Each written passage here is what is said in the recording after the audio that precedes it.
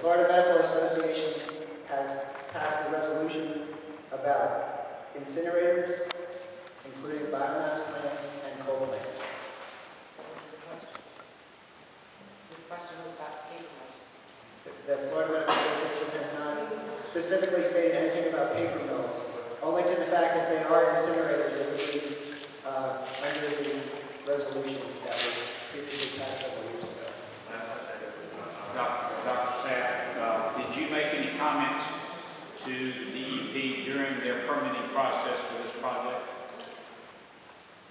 Not for this project, but for the one in Tallahassee. The one in proposed for Tallahassee. Not this one. I think I've emailed them numerous times trying to set up a meeting and I was denied. Did you or your organization file a notice of appeal under Florida Rules of Appellate Procedure once the permit was issued? I did not. I did.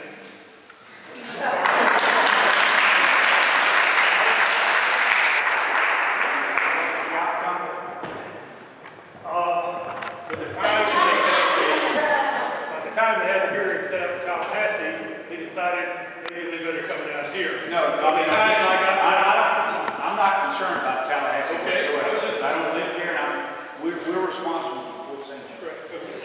At the time, we had the opportunity to appeal DEP.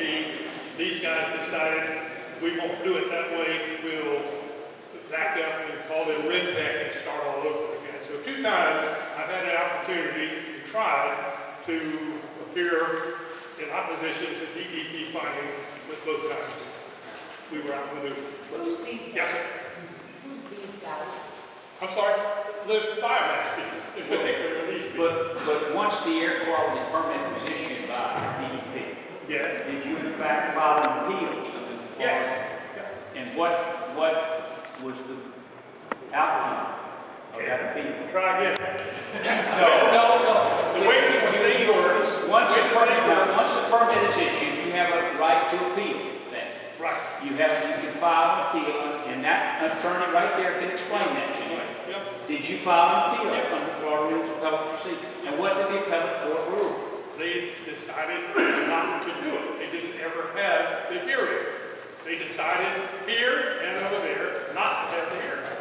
Check with DEP, you'll see my name on there both times. I've tried my best. Mr. Hartzell, do you know if there were any appeals filed when the permit was granted? I don't know if there was any appeals filed. You understand what I'm asking? I understand what you're saying. I think the question is the doctor, he wouldn't have had standing to challenge that decision. I think it would have been somebody, one of the residents here, if they knew of the decision, they would be able to challenge it. They would have standing. They might have standing, but I don't think the doctor would have had standing. Anybody has standing. There's a certificate of service of the